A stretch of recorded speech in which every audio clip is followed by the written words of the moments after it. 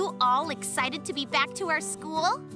Yeah, I am excited too.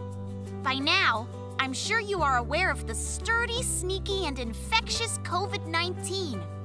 Yeah. Can you imagine the pandemic affected over 5 million people worldwide? It was also the reason you couldn't go out and enjoy outdoors. But no more panic.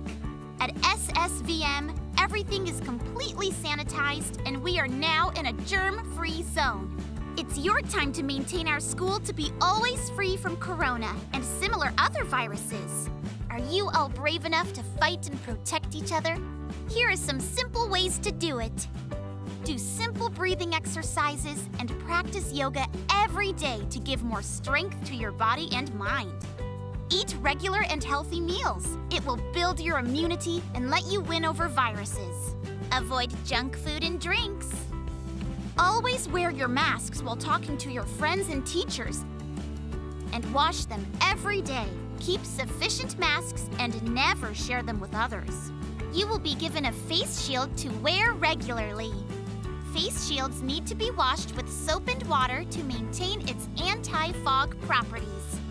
Wash your hands frequently up to 20 seconds, or you can also use the sanitizers. Warriors never waste water. Washing hands after coming back to the hostel or from the ground is mandatory. Maintain 2 arms social distance from your friends when you move around the school campus or in queues. Follow the markings on your desk in the classroom and sit only at the allocated marking seats. Wear washed and steam-ironed uniforms and socks only. Shoes must be cleaned appropriately and stacked. Get your testing and temperature checks done at school and/or home when required as instructed by the government. If you or your friends have a cold, sneezing, cough, or allergy, always report to the class teacher. So, did you understand, kids? We are always with you to monitor and mentor you. Talk to us whenever you wish to. Let's follow the guidelines and make SSVM campus a germ-free zone. Here is some quiz time. How often is washing hands necessary? 4 to 6 times a day. After every period. After every period. Instructions. Wet your hands with safe running water and apply enough soap to cover wet hands.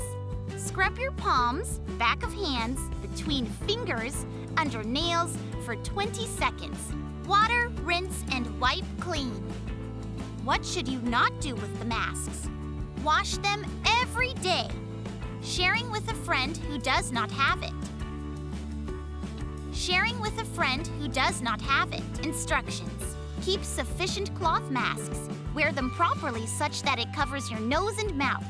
Make sure your cloth masks are washed and sun-dried after every use. One-time masks are supposed to be used only once. Once used, find red colored trash bins and throw them away. Reporting to your teacher is mandatory when you have discomfort breathing or have slight temperature. When your friends display symptoms of cough and cold. When your friend sleeps an extra hour. Stay tuned, SSVM heroes!